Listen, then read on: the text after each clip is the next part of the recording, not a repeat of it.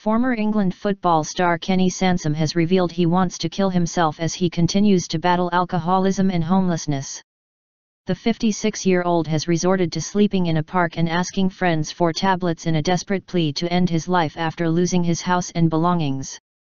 It comes weeks after the former Arsenal defender spent the night in police cells following a drunken row with his girlfriend. While Mr. Sansom's battle with alcoholism has been well documented, he says he is now finally ready to accept help after taking to South London streets to sleep rough.